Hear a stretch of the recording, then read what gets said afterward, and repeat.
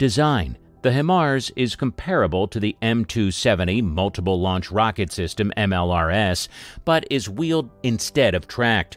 Himars has one M270-style ordnance pod. Sapphire laminated with glass and polycarbonate makes the windows.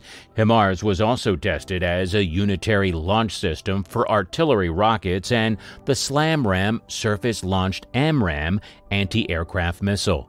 In October 2017, a Marine Corps Himars rocket fired from the deck of the amphibious transport dock USS Anchorage hit a land target for the first time, showing the system's capacity to fire from ships against shore defenses.